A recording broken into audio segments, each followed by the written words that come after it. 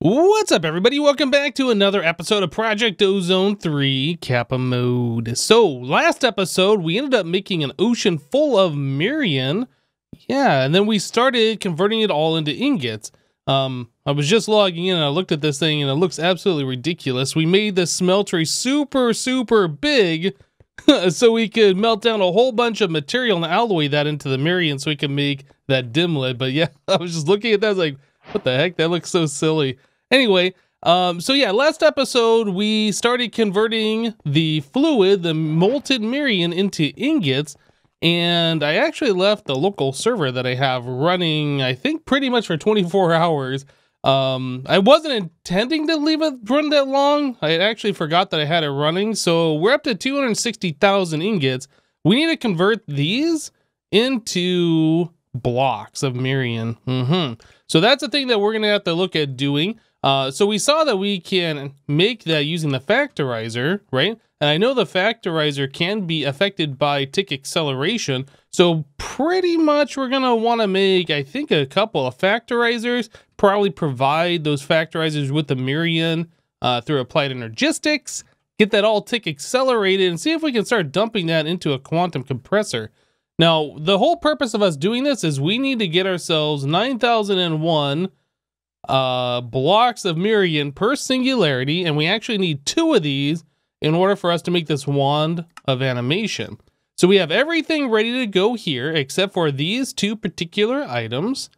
Those are the only things that are holding us back, and once we make this wand of animation, we should be able to animate literally any solid block, not like a furnace or any tile entity like that, any solid block. So like 1 Mirian block, we can animate it, then we can capture it, and then we can spawn it in like a monster and kill it, and then it'll always drop the item that it is made out of. So this is going to help us out significantly in the future for other materials that are really hard to make, like this crystalline stuff, for instance. That's why we have 9 of those in our inventory waiting for this wand of animation.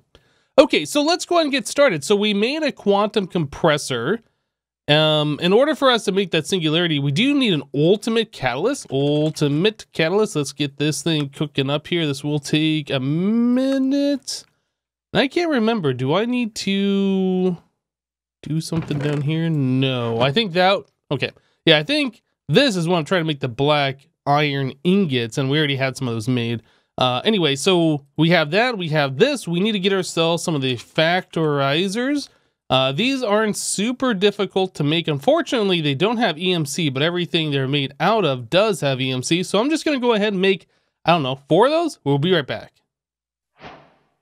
All right, so I got a bunch of things in my inventory ready to go, and I think we're going to place where our applied energistics cabling goes right here. Now just poke down, and it looks like we have applied energistics cabling right here. In fact, I might move this back 1 block just to make this a nicer, straighter line with the AE cabling. Now, here's the thing. We're going to be using, I think, 4 interfaces, which means we need 4 channels. This has 4 channels remaining on this, I guess, regular ME glass cable.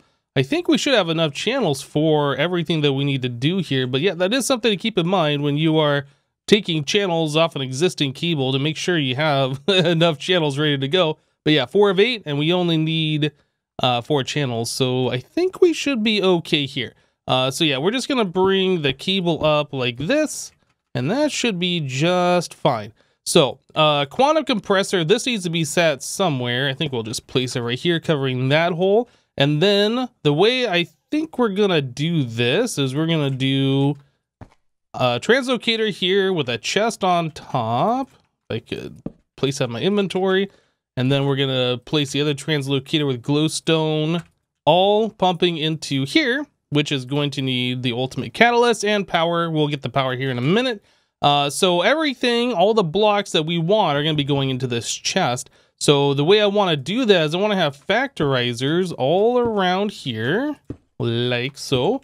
And each one of these, we're just gonna do a shift right click on this center thing. We are going to insert from the sides, and then we're going to export to the back, right?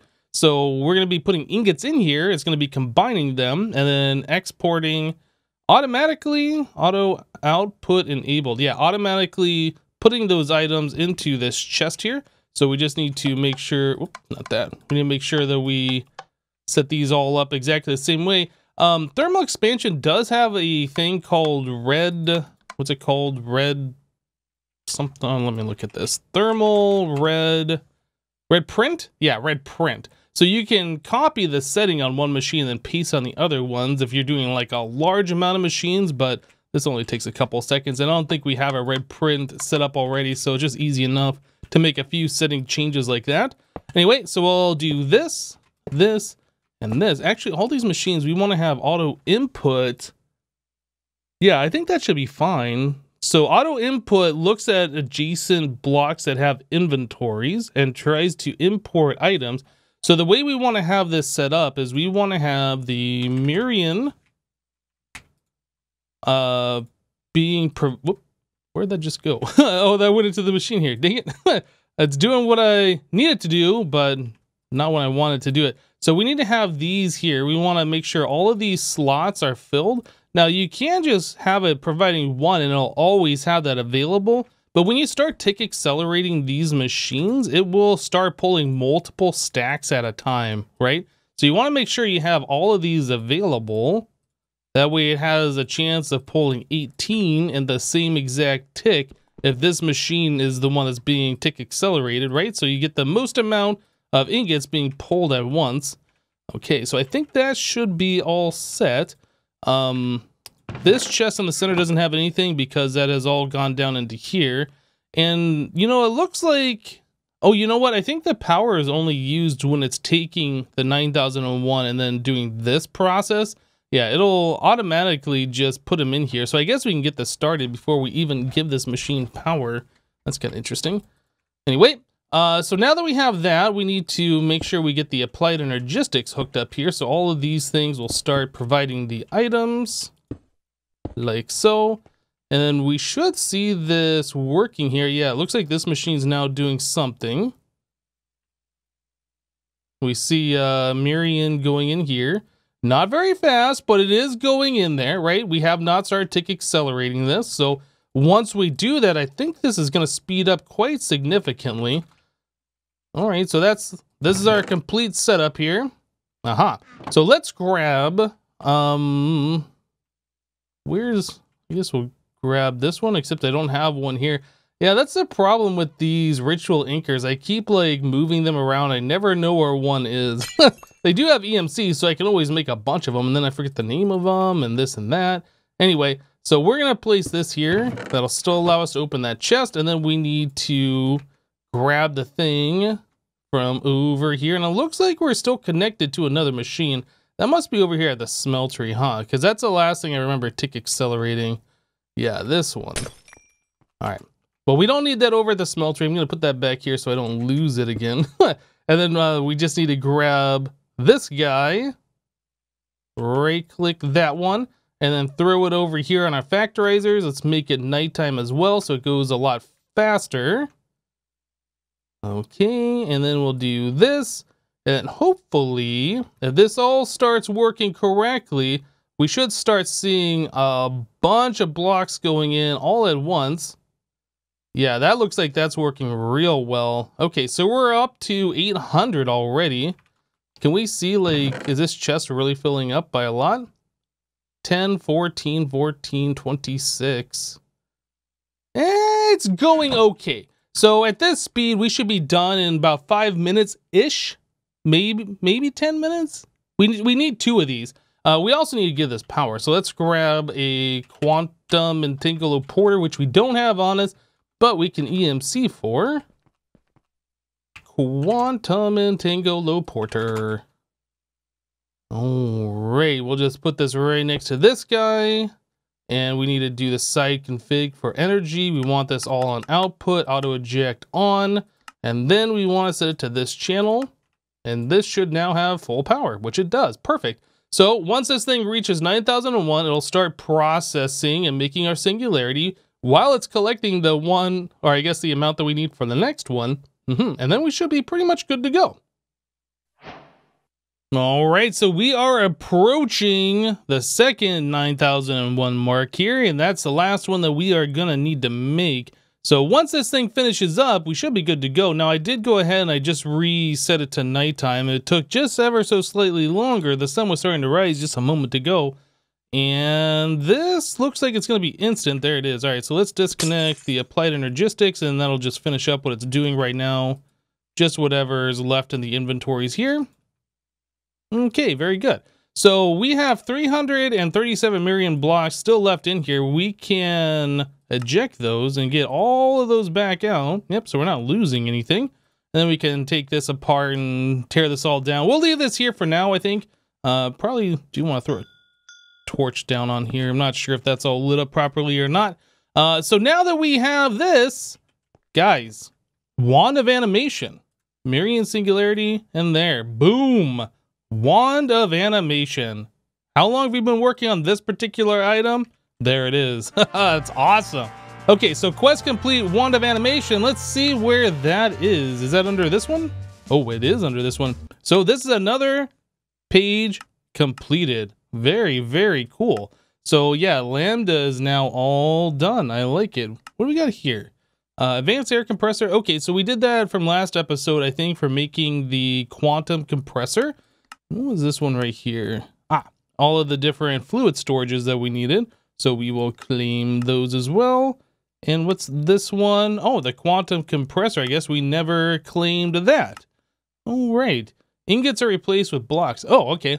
So I guess in the other modes, like Titan and normal mode, you put in ingots, but in Kappa mode, you put in full blocks to make the singularities. Interesting. Wow, look at all these different singularities here. Oh my goodness. What is this one? Ultimate singularity? And that's, yeah. So we're going to be making a lot of these singularities at some point in the future. That's going to be fun. Okay, so now that we have the wand of animation, our next step is we're going to want to take certain blocks like Mirian, for instance. We want to animate it, and then we want to capture that so we can respawn in the entity that is made from this guy. So let's do, what are those called?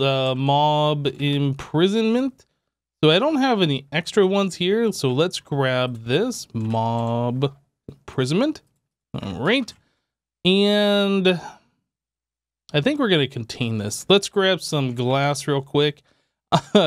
In my original playthrough of Project Ozone 2 Kappa mode on live streams that I did, I don't know, 3 years ago or something, I had a big open platform because we're in the sky, right? It was just an open platform base, and I animated my very first block right next to the edge of a platform. And because of the way Project Ozone like increases movement speed of mobs and health of mobs and things like that, the more like boss enemies you kill, like as soon as I animated it, it just ran right off the edge. Like it was super speedy and it just like zoomed right off the edge. It was the funniest thing ever.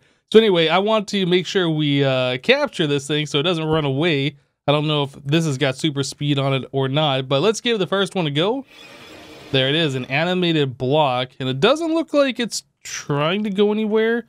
I don't know how much damage that thing does. I guess we could let it poke us real quick. Let me grab some food here. Do you do a lot of damage? Hello? You not see me? Are these things not hostile? I know they used to be hostile. Maybe it can't pathfind, so it doesn't know what to do.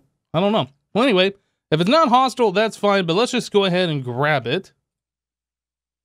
And what does it say? Mob imprisonment tool, Erebus animated block. Okay, so the thing is, it's going to say animated block on there, but we have no idea what this item is. So I discovered, with the dark steel stuff, you could put in these anvils, right? Micro anvil, mini anvil, pocket anvil. And for the longest time, I couldn't figure out what these do, but it gives you this button right here when you do a shift right click on like your dark bow, for instance. Yeah, so you can rename things in here. So let's get rid of that. And what is that? Mirian block? Yeah, I guess we'll just do that. That's fine. Or we can just do Mirian like that. That's fine. Okay, there we go. So now we know for sure what's in there without having to like, you know, place the mob in the world and figure that out on our own. So that's pretty cool. I don't know if using that anvil uses durability on the dark steel bow or not, but either way, that's a pretty cool thing. Yeah. Anyway, so we have this, and the next thing is that we can put this into like some kind of a mob spawner. Now, I think we were doing that, oh, I used the wrong thing. That's fine. I think we were doing that downstairs for spawning in the bunny, and I don't remember if I cleaned that up. I don't see it down here anymore. Yeah, I think it was over here. Well, I'm thinking the next thing we should do right now, let's just go ahead and get rid of this Miriam world. We don't need this anymore. We have blocks. We have the animated version. We could always duplicate those going forward. But yeah, let's take a look at what we've done here, since I haven't been here for a minute since the server has been running. Okay, so this didn't go out as far as I thought it was going to go out. Huh. All right, well, you know, it has done some stuff here. Well, that's cool. Let's go ahead. We're going to get rid of the chunk looting. We're going to get rid of our builders. We'll reclaim all of that stuff.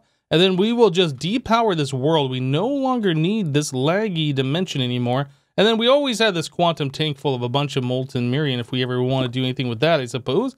But yeah, we'll go ahead and get rid of this guy and these guys and all of this stuff. And then we're going to depower this and get our EMC world back up and running. Okay, so we're going to do this again, except this time we're actually going to use something that is kind of valuable, this crystalline ingot stuff. Now that's going to be used for making, what are these called? The crystal matrix? Yeah, so this is why we originally wanted to make this wand of animation, so I didn't have to make each one of these ingots for each one of these ingots.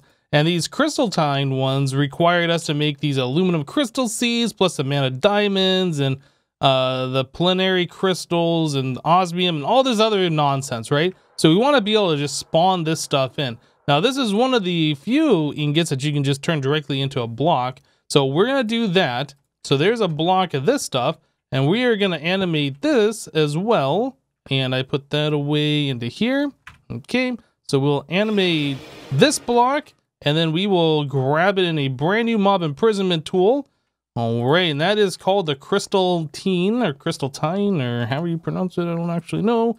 We'll put it back in here, and then again, we'll rename this crystalline. I don't know, something like that. So now we know what is in here. Awesome. Okay, so now that we have that, we can come downstairs, and I did set up a little area here that we can do an experiment. Oh, I didn't light this up. That's not a regular pig. That's a hostile pig. Can I put a torch? There we go. Okay, so the way this is set up, we just have the mob duplicator here. We have the energy and the speed upgrades, right? On top of that, we are giving it power, and then from the side, we are giving it the essence. I haven't tried this yet, but by default, if we show the working area, it does 2 blocks above and 2 blocks below the spawner. And I'm hoping with like stuff on these blocks, it's only ever going to spawn them down below, but I might need to put a glass block or something right here. I'm not entirely sure how that works, but we'll find out. Now, of course, we can also like extend out the range and make it bigger and try and get multiple spawns at once. But for right now, just for testing purposes, let's do this. And then also we're going to want a way to collect the items. So let's grab a chest, I guess, plus an item collector. Yeah, that should be fine. We'll just throw that right here with the item collector on there. Okay. So now we should be pretty much good to go. Let's put this into here. We want exact copy. Let's try it without the exact copy first of all. Whoop. Okay, so it is spawning in just stone, I guess. Oh, my magnet's on. Yeah, so we're getting stone and solidified experience. All right. So exact copy on. Oh, look at that. So yeah, we are getting them spawning up here. I was afraid of that. All right, I need to turn this back off, I suppose, so it stops spawning these guys in. I don't want these everywhere. Now, since you have a place to pathfind, are you gonna attack me? Oh, I guess these are not hostile. It seemed like in Project Ozone 2, these were always hostile, but I guess that has changed. So it looks like when I kill them with my looting sword, we aren't getting anything more than just the one single block, right? We have none. And then we just have, I guess that stone's going into here, so we can't see it. All right, so yeah, we're only getting one, so looting doesn't really affect these. It's just the amount of spawns that we have that's going to affect this. So we learned that it can in fact spawn at the very top. So if we put a piece of glass up there or something, that should prevent it. Get rid of that, do that. We can place a torch back on there, I guess. So that should prevent any spawns up top. So I guess we can throw that back in here. So yeah, the only place mobs are going to spawn is directly into here. We will collect the items. Yeah, so we want to scale this up and get the most amount of mobs spawning at once, right? Also, we only have a limited amount of this essence, so we're going to have to figure out how to get more of that. Maybe we can make an essence world and, like, you know, fill up a quantum drum full of the stuff. Or we're also collecting experience. Like, we have buckets on buckets of experience in that, or dictionaries into essence. Make sure my magnet's off here.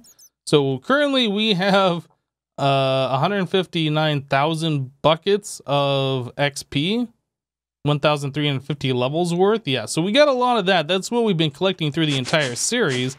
I'm not sure if we want to use that for this particular purpose or not, but it is a thing that we could do. Well, anyway, we are now collecting the blocks of crystalline, and then those, if we wanted to unblockify them, we can put them into a factorizer to split. So that's something that we're going to have to do. Cool. Well, this is looking really, really promising. Thinking about how we're going to scale this up, I feel like we're already doing something similar to what I want to do. So our two slime chunks here, we are moving the slimes over into a portal and then warping them up to where we want them to be killed, right? So we could do something similar, sandwich these mob duplicators in between these portal blocks here, right? So as soon as a mob spawn, they either spawn inside the portal or they fall into the portal, and then they get warped into our killing area here. So this is like our vanilla mob spawning, mob spawner killer item sorter thing, right? So hostile mobs spawn in here, the vector plates move them all to the center, and they get killed by the mob crusher right there. And that includes looting and sharpness and all this stuff, so they die really fast.